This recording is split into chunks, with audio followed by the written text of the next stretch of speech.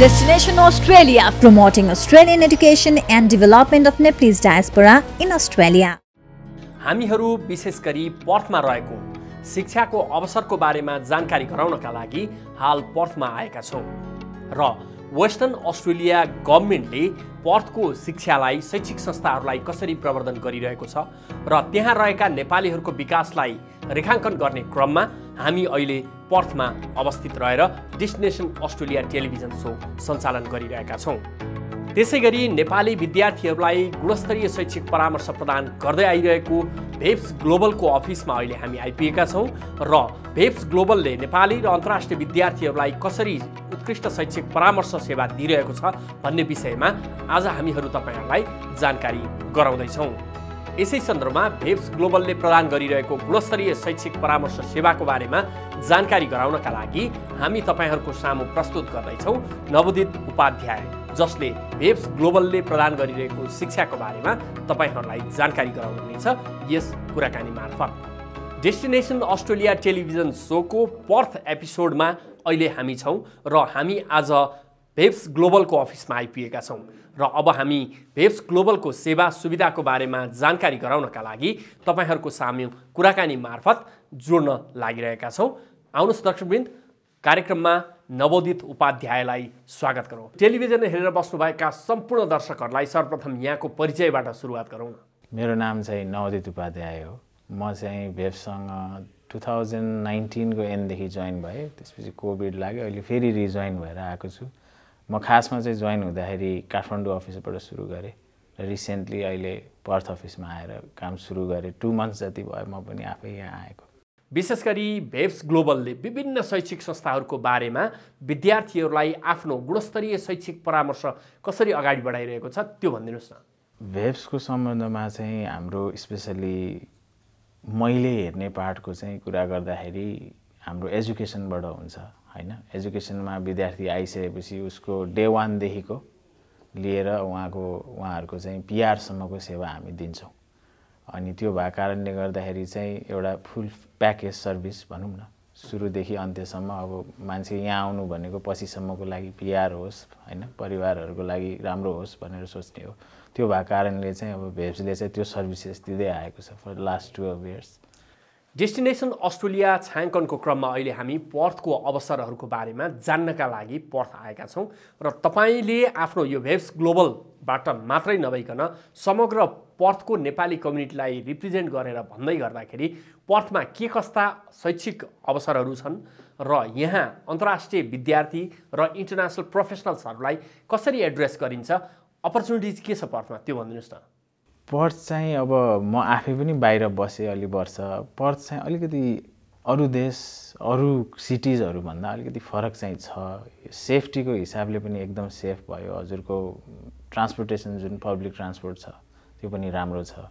अनि त्यो भएको कारणले गर्दाखेरि यहाँनिरको वेदर कन्डिसन्स अलिकति अरू देशहरू भन्दा डिफ्रेन्ट भए तापनि यहाँनिर त्यस्तो गर्मी र त्यस्तो जाडो हिउँ पर्ने यताउति त्यस्तो छैन। ह्युमिडिटी त्यति छैन। गहिरोमा पनि हजुर जे होस् आफूलाई कम्युट गर्न सक्नुहुन्छ वर्क र स्कुलसँग। त्यो भएको कारणले गर्दाखेरि सबै माहौलहरू मिलेको छ र नेपाली जो हामी हुर्क्या हुन्छौँ नेपालमा त्यो अनुसारले चाहिँ यहाँको वेदर र नेपालको वेदरमा त्यस्तो साह्रो डिफ्रेन्स चाहिँ हामी पाउँदैनौँ। अनि पर्थमा भएका कलेजेसहरू पनि हामी सबै रिप्रेजेन्ट गर्छौँ। अनि त्यो पनि कस्तो भन्नाले सबै कलेजेसमा चाहिँ इक्वल, जस्तो कुनै कलेजमा धेरै होला तर नेपालीहरूको जनसङ्ख्या चाहिँ उत्तिकै पाइन्छ। त्यो भएको कारणले पर्थ चाहिँ एउटा स्पेशल सिटीको रूपमा गरिन्छ। हजुर, पर्थमा विशेष गरी विभिन्न विश्वविद्यालय, हायर एजुकेसन र भेटको विषयमा कुरा गर्दा के कस्ता शैक्षिक संस्थाहरू यस क्षेत्रमा रहेका छन्? पर्थमा हजुरको मेजर युनिभर्सिटी 3टा देखि 4वटा छन्। कर्टिन युनिभर्सिटी भयो, युनिभर्सिटी अफ वेस्टर्न अस्ट्रेलिया, हजुरको मर्डक युनिभर्सिटी अनि एडिडुकेसन युनिभर्सिटी, अर्को नोट्रेडेम युनिभर्सिटीहरू छन्। त्यो सँगसँगै क्याप्लन बिजनेस स्कुल, स्ट्यानली, एसएआई, हजुरको अरू धेरै कलेजेसहरू पनि छन्, आइएमसीहरू छन् जुन चाहिँ हामी रिप्रेजेन्ट गर्छौँ।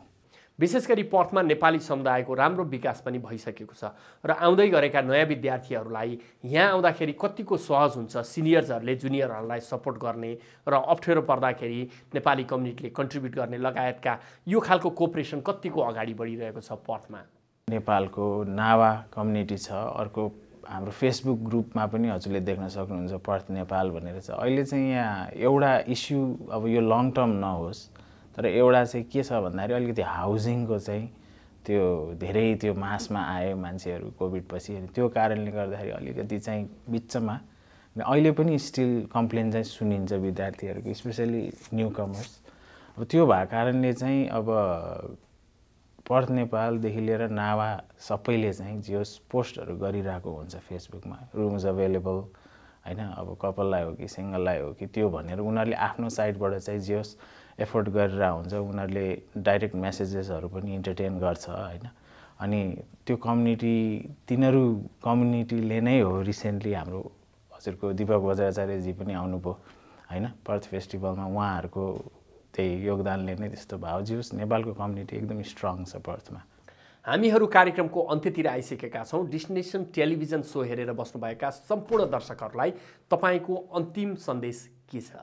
अब नेपालबाट चाहिँ यता आउने हो भने चाहिँ पर्थको चाहिँ अब हाम्रो जियोस् युनिभर्सिटिजहरू एकदम राम्रो राम्रो छ पर्थमा ओभरअल। अनि त्यो युनिभर्सिटिजको डिस्टेन्सहरू पनि त्यति टाढा टाढा छैन, हजुरको एकदम लङ ड्राइभ गर्नु पर्दैन यहाँ।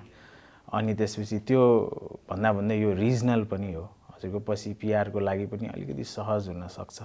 अब त्यो migration रुलहरू every 3 months every 6 months change भइरहन्छ, तर अहिलेसम्मको स्थिति हेर्दाखेरि चाहिँ हजुरको रिजनलमै गनिन्छ र त्यो मलाई लाग्छ it's can be good for another 2-3 years. So त्यो भएको कारणले चाहिँ पर्थ आउनु भएछ भने यहाँको कम्युनिटी पनि स्ट्रङ भयो, यहाँको कलेजेसहरू पनि रिपुटेड छ र भेभ्सबाट आउनुहुन्छ भने तपाईँको डाइरेक्ट नेपालकै अफिसमा कम्युनिकेट गरेर यता आउन सक्नुहुन्छ। अनि त्यो आइसकेपछि पनि भेभ्सबाट तपाईँहरूले सपोर्ट पाउनुहुन्छ। र हामी एभ्री सेमेस्टर वाइज चाहिँ हाम्रो भेभ्स कनेक्ट भन्ने प्रोग्राम हुन्छ। त्यो कनेक्ट भएको प्रोग्राममा चाहिँ जति पनि भिजा लागेर हाम्रो थ्रुबाट आएका स्टुडेन्ट त्यो चाहिँ नेपाल, भुटान, अब इन्डिया जो आएको छन् उनीहरूलाई हामीले यहाँ इभेन्ट गर्ने गर्दछौँ। अब यो अर्को हाम्रो भेभ्स कनेक्ट फेब्रुअरीमा हुँदैछ। अनि त्यस्तो इभेन्टहरू हामी क्रिएट गरेर अर्गनाइज गरेर चाहिँ स्टुडेन्टलाई के छ समस्या परिआएको त्यो बुझ्ने, त्यसलाई समाधान गर्ने र त्यही अनुसारले अगाडि बढ्ने हामीले योजना गर्छौँ। धन्यवाद।